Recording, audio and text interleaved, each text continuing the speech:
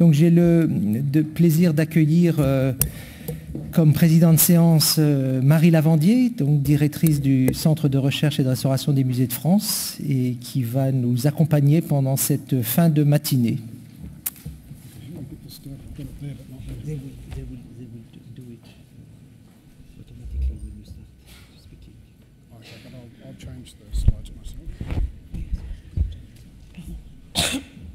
Voilà, bonjour à tous. Écoutez, d'abord, merci beaucoup à l'organisation de m'avoir proposé de m'associer à cette journée sur un thème qui, bien évidemment, me réjouit particulièrement et mobilise, je pense, chacun d'entre nous.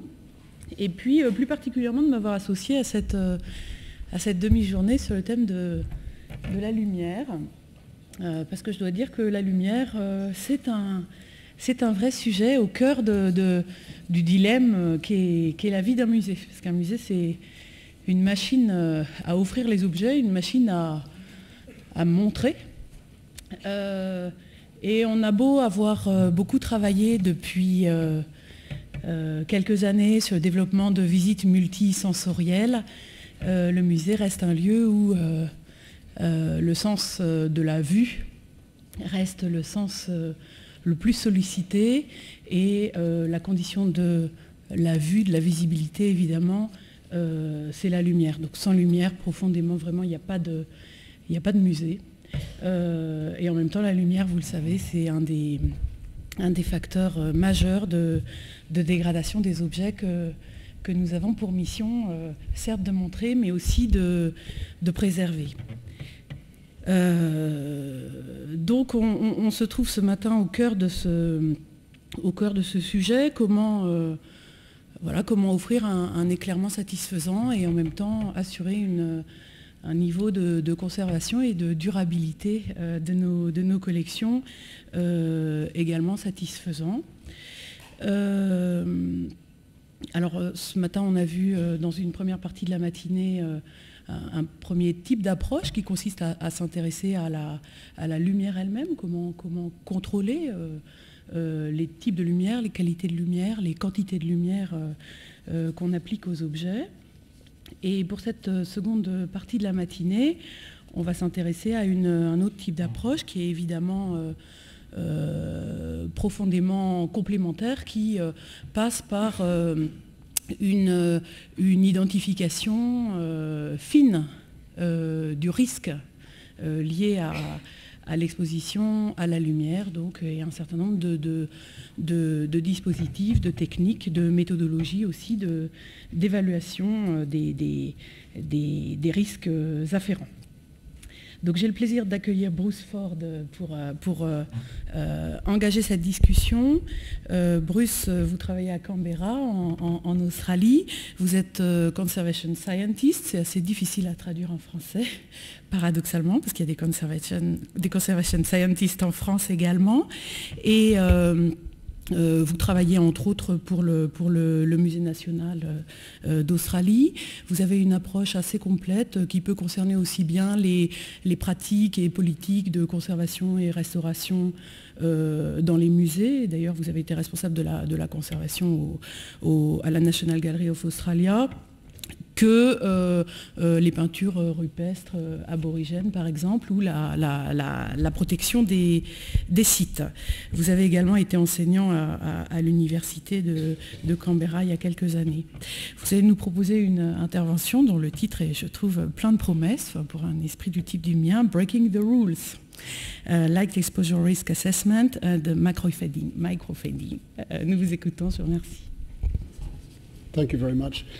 I can't tell you how pleased I am to be here, even if I'm still perhaps mentally in Australia with regard to jet lag. I'm going to talk about fading, lighting guidelines, and particularly the cost of lighting guidelines, and how we dealt with these issues at the National Museum of Australia when the museum could no longer financially afford to implement their lighting guidelines. But before I start, I'd like to remind us of what is potentially at stake with light fading. This Robert Motherwell collage, which contains a rhodamine dyed paper component, which we'll see in a minute, is a good example of what conservators are trying to avoid, which is an important work that's been badly damaged by light fading within a generation. So this is what it would have looked like in 1943. So how do we deal with this type of problem? Generally speaking, we try to minimise the risk of fading with generalised lighting guidelines based on fading rate data from very limited accelerated exposure studies in general. Most of these involve, as Paul pointed out earlier, restricting how long something may be displayed over a period of time before it's put back into the dark. The first thing that has to be said is that everybody has a different idea of how much time it should spend in the dark. For light-sensitive material, Thompson suggested 50 lux and low UV, but made no recommendation for how long to display them. For the same material, roughly, the Tate display works on paper for 4 years out of every 8, if I remember correctly, at 80 lux.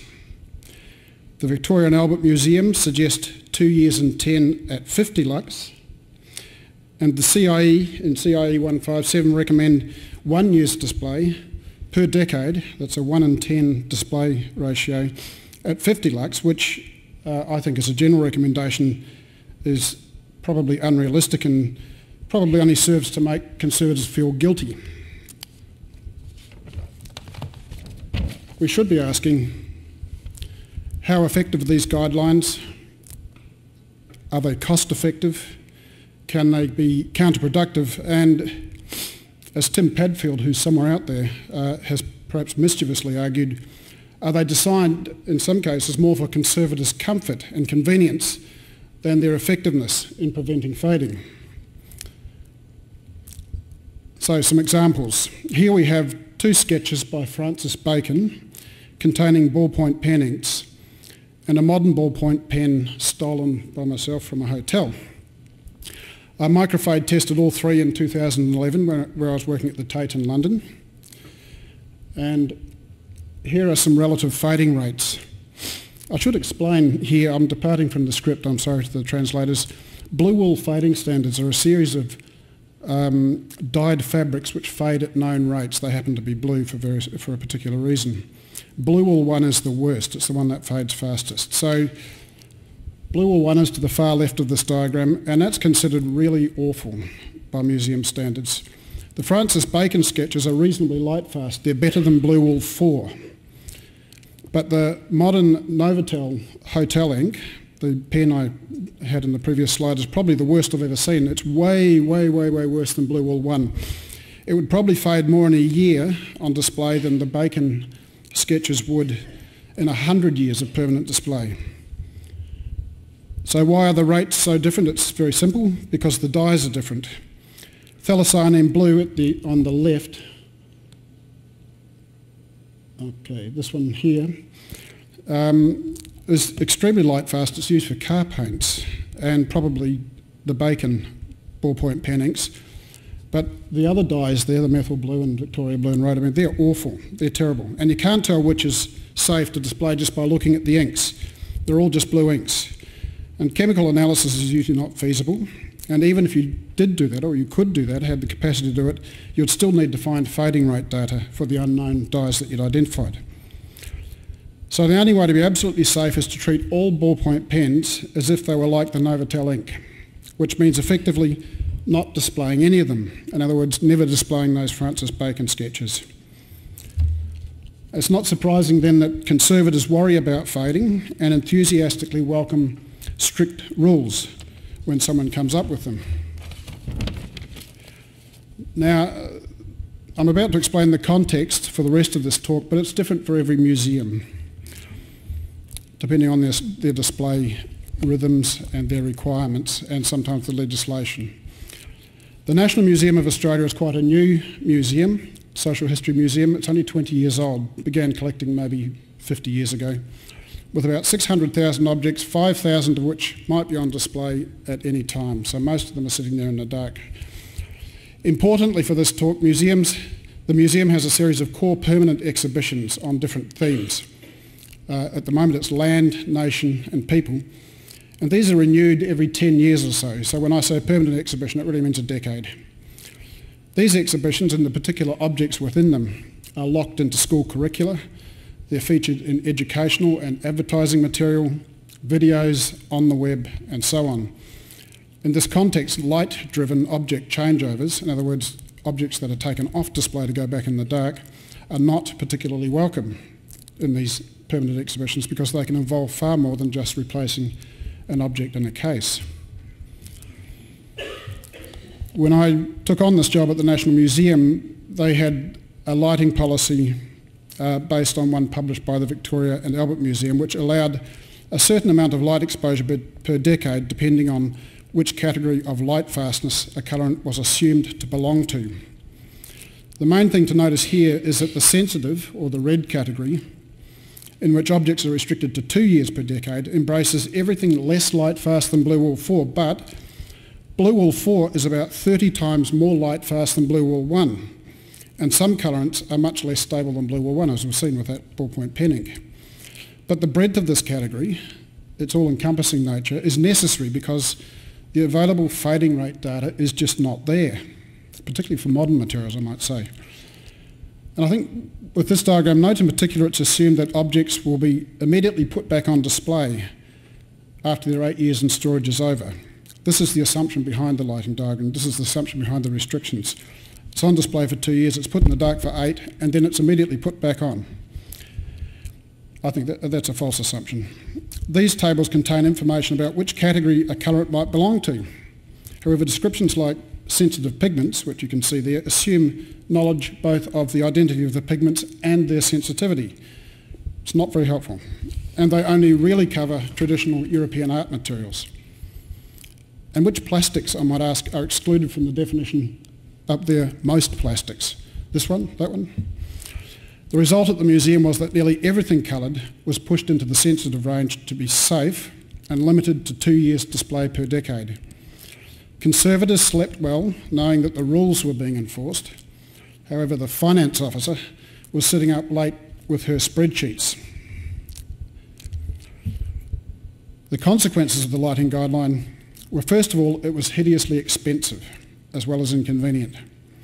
The Finance Department estimated, this is an order of magnitude estimate, that the cost of each light-driven object replacement was about $1,000, that's per object, including curatorial time, finding and interpreting replacements, relabelling, conservation activity, registration activity, exhibitions activity, photography, and so on.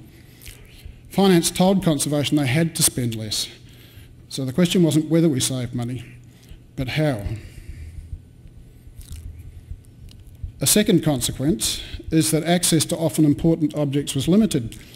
This directly affects the main mission of the museum, which is to tell the national story in an interesting and engaging way, preferably using objects that mean something to a lot of people. In other words, objects they know are there and they like to see when they come. The implementation of this lighting guideline was inflexible, in some quarters anyway. The conservators were the lighting police, which is a phrase that Stefan Mikulski, if he's out there, will recognise as his. And the law was enforced on the understanding that curators are like cats. If you let them sleep on the bed once, they'll be scratching at the bedroom door every night. So no exceptions, unless of course the director says so. Aside from the lack of fading rate data, this rigid approach survived because conservators didn't consider and maybe didn't really care about risks other than meeting or failing to meet their rules. And this is a problem with rules. There are other conservation consequences. Some objects fade much faster than the assumed Blue Wall 2 average, for which that 2 years per 10 is fitted for the sensitive range. Other objects are unnecessarily changed over and subjected to handling, transport, conservation treatments, exposed to light and so on as a result of these changeovers. So the first thing I did was some arithmetic, illustrated here by the cost over 10 years for a hand-dyed batik cloth from the Central Australian community of Ernabella. As a textile, it was classified as sensitive by definition. In other words, it was called, all textiles were classified as sensitive, allowed on display for only 2 years before being replaced by another. Over the life of the permanent exhibition, a changeover every 2 years costs $4,000. If the display time could be extended to 5 years, however, the single changeover would cost $1,000, saving 75% of the costs for which we were no longer going to get the money anyway. And these costs were running to hundreds of thousands of dollars per year across the museum. The question was not whether we should do this, but how to do it rationally, efficiently and safely. The answer was to be more selective about the way we restrict things on display. The original guideline, which I showed you before, is based on the false premise that everything is in equal demand for exhibition and will be equally exposed to light over, say, 20 or 50 years. It's true. Some of the treasures are in constant demand for exhibition, but others are only occasionally displayed when particular topics are addressed. These could be displayed for longer when they are displayed and still not exceed cumulative exposure limits, in this case a just noticeable fade per 50 years, if that means anything to anyone out there. We also wanted to separate out those objects for which colour is important from those for which colour change, if it occurred, would not be so disastrous. And for this task, we turned to formal significance assessment. We'll get back to that.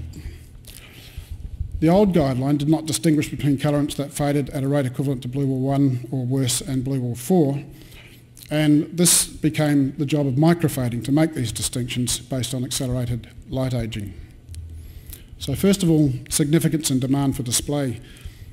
Curators were invited to make an educated guess as to whether an object might be in high demand for display or not for the foreseeable future, say that over the next 20 years. We assumed that this depended on how significant the object was to the museum and used the Collection Council of Australia's significance guidelines, as well as curators and conservators' experience. These guidelines encourage us to ask why something is important. Is it for aesthetic reasons, because it's unique, or because it's in fantastic condition? For example, is it unfaded?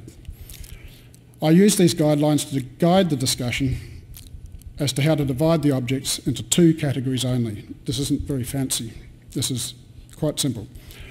For objects of high significance, likely to be displayed a lot, which is the assumption in the existing lighting guidelines, we would retain the 2 years per decade display. This is without doing microfading. This is purely an administrative issue, since they satisfy the assumption of constant demand. For objects of normal significance, or ones that are only in demand for exhibition intermittently, we would extend that display to 5 years per decade, because on average over time they're unlikely to receive so many megalux hours cumulative exposure. You'll note from the diagram I showed previously that 5 years per decade display is equivalent to the Tate practice. So this isn't a radical step in terms of museum practice, but an extremely cost-effective one nevertheless. We also looked at how damaging to the object's values colour change would be if it did occur. Is the exact shade of brown of a wooden spear, for example, as important as the same colour in a hand-coloured photograph? I only divided the collection into two categories because a desktop simulation using past exhibitions showed that we could prevent the need for a large proportion of light-driven changeovers in this way. So there were some objections to this idea. Some curators and conservators were, and some are still, very unhappy about basing preventive conservation decisions on value judgments, because this is what we're talking about. However, a close reading of Thompson reveals that he did not intend his 50 lux rule to apply to everything, but only to very valuable material, which is also very light sensitive. And I believe we ignored the first qualification and arguably exaggerated the second in many cases. Thompson's unqualified suggestion, rather than his actual opinion in the book, became an international quasi-standard, especially for loans and insurance purposes, which has resulted in a lot of miserably badly lit exhibitions, but it put a stop to some very serious fading. His qualified suggestion, the one you see in front of you there, was a very good idea and arguably hasn't been much improved on since. Furthermore, the Code of Ethics of the Australian Conservators Professional Body, the AICCM, explicitly argues that in a world of strictly limited resources, we must make value judgments and put our money where it will do the most good. It's not unethical to make value judgments, it's actually necessary to do so. And finally, significance assessment is used for other collection risk management purposes to establish potential loss of value. So why not use it in this context where the risk of fading is roughly proportional to the risk of display. So here's some examples of these sorts of evaluations. Some of you might remember that in 1980 a baby was taken in Central Australia by a wild dog, a dingo, at Uluru. After a court trial in which the media portrayed the parents as cult-motivated baby killers, the mother was wrongly convicted of murder. She later donated a lot of material, including this black baby's christening dress, to the National Museum so that the story of her public persecution by the media and wrongful conviction in the courts could be told. The christening dress, which was said to prove that the parents were Satan-worshipping baby killers because it's black, is always in demand for loan and exhibition. In the language of the Collection Council of Australia's Significance Guidelines, it has extremely high historical and social value in Australia, 35 years after the main events of this story. I personally would have argued that unlike a work of art, its aesthetic significance, and therefore its exact shade of black, is quite low. And perhaps we shouldn't worry about a bit of fading. And now, while the family's still alive, while the mother's still around, is not the time to ration its exhibition on the grounds of fading. If we're going to fade it, let's fade it now while she's still alive and while the injustice is being perpetrated. However, the no exceptions rule prevailed. It was a textile, so it was restricted to 2 years, as were all other textiles. To me, this is a failure to think about why it was important. In other words, to pick apart its qualities in the way that the significance guidelines ask us to do. Going from the sublime to the ridiculous, these waterproof pants, also defined as a textile for the lighting guideline purposes, were part of a display illustrating the important national story of post-Second War development and European migration to Australia. They have interpretive significance, but the person who wore them is of no particular historical interest. They're hardly unique, and the exact colour isn't very important. However, like the dress, they were also restricted to 2 years per decade display because the rules said so, and I think with even less justification. This beautiful, natural, dyed Aboriginal basket has aesthetic qualities that would be greatly affected if the colours faded. It isn't unique. In fact, we have a good collection of similar baskets, but very pristine examples like this one are rare for reasons we'll see later. It was restricted to 2 years, but in this case, there's a bit of a problem. The pristineness of it made making decisions on this difficult. So that's the significant side of things. So we turn now to microfading. Paul Whitmore, here in front of us today, invented the technique. And I thought it looked like a useful tool because it provides accelerated fading rate data for real objects rapidly, relatively cheaply, and non-destructively without having to do chemical analyses. Most museums can't do chemical analyses. It was invented by Paul Whitmore. The purpose was to divide up the sensitive range so that colorants at the bottom end, blue wool 4, could be distinguished from those that fade 10 or more times faster up at blue wool 2 and beyond. So there's those blue wools I was telling you about. I'll see if this works, but yep. So the higher up the chart here, the faster it fades. That's all we need to know for this. We don't need fine distinctions or exact predictions for risk management purposes, just a good idea of which end of the fading rate spectrum a colorant belongs. And like all accelerated ageing, this is risk management. It's not fortune telling. But we're trying to distinguish something that fades 30 times faster up here than something that fades at this rate here. The results of microfading in practice can be surprising and challenging. Here are 2 works from a state gallery in Australia which I fade tested this year. The first, a figure from Papua New Guinea classified as an ethnographic object, was to be displayed in sunlight in the entrance lobby of the museum. However, somehow the artists in Papua New Guinea got hold of rhodamine paint, which is far from light fast. Up at blue wool 2 and climbing steadily. It's probably worse than blue wool 1 over the long term. The second is an 1843 salted print by Henry Fox Talbot, the kind of photograph that you might be very reluctant to display at all. This one, however, appeared to be well fixed. It's in that period when Fox Talbot started to fix the pictures in a particular way. And neither the paper nor the image proved to be particularly light sensitive under accelerated ageing conditions. They're both blue wool 4 or better, maybe 30 times more light fast than the ethnographic object.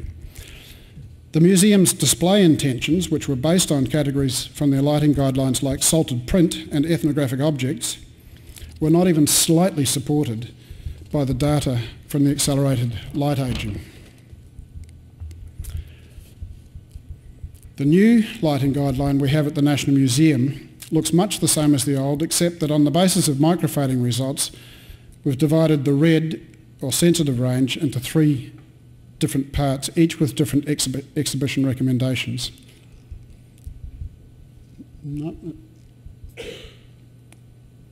Okay, so here we have 2 years and 10, 5 years and 10, and up here we're around the Blue Wall 2, Blue Wall 1 range, we make individual decisions. This is based on microfading.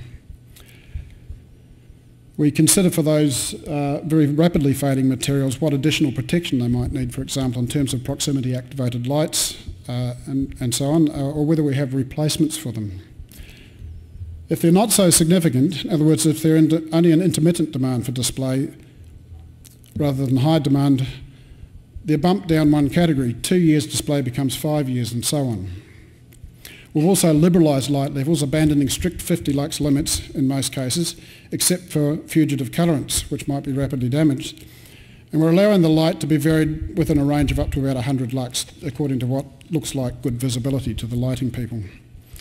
Because we have good specific fading rate information, and we have a common understanding through the significance guidelines of the risks and how to talk about them, which is crucial, we are confident in being flexible. And this is a huge change to the atmosphere within exhibition meetings, if any of you have had to sit through those. So the impact on costs of microfading alone, forget about the significance assessment for the moment, of 200 objects shows that about half the objects that would have been limited to 2 years per decade have been extended out to 5 years or beyond based on their relative lack of light sensitivity. About 40% remained in the 2 year per decade category, and for a very small but important group, the restrictions, as hard as they were, needed to be actually tightened up. The cost savings were estimated at about $400,000 just for these 200 objects over a 10-year permanent exhibition cycle, and it cost about $40,000 to do the testing, which in our case was very good value. I know it sounds too good to be true, but we are better protecting, I believe, the fast faders because we can identify them. It's very simple. And we have substantially improved access to a lot of objects, and all at much lower cost than before. The impact of the significance assessment has not been calculated at this stage, and this part of the scheme has not been fully realised, partly because some conservators and curators are hesitant about it, and partly because it's easier to outsource the decision to a scientist with a microfader, and I would urge institutions to take advantage of microfading, but not to outsource all of your decisions to a technical decision.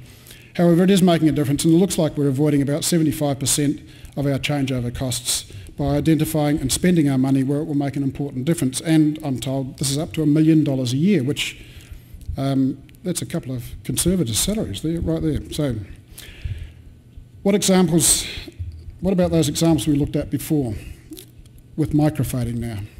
So the black dress, like most modern dyed textiles, is quite light fast, and it now has no particular restrictions on its display and loan as a result of fading concerns.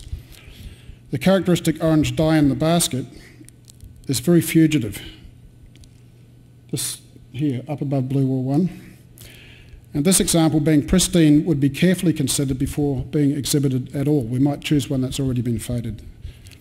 And those yellow waterproof pants, well, restrictions based on fading over a 500-year period, which is what these lighting guidelines were based on, were always rather silly for a plasticized PVC item that might only last 100 years anyway in storage in the dark, if we're lucky, even if the exact colour were important, which I would argue it's not. And microfading tells us that its fading is, in any case, down at the Blue Wall 4 range, at the bottom of that range of fading rates that are of most concern to museums. So in summary, the National Museum of Australia was able to save money and better protect the most vulnerable objects from fading and allow more flexible lighting by directing its scarce resources to the most significant or important or valuable objects. those that are most exhibited and the most light-sensitive objects for which colour loss would be a serious problem. So in summary, thank you for your attention, and in particular I would really like to thank Bertrand and his team. They have had trouble with me getting me out here. And I'd like to thank my colleague Nikki Smith from the National Museum of Australia, my collaborator in much of this work. Thank you very much.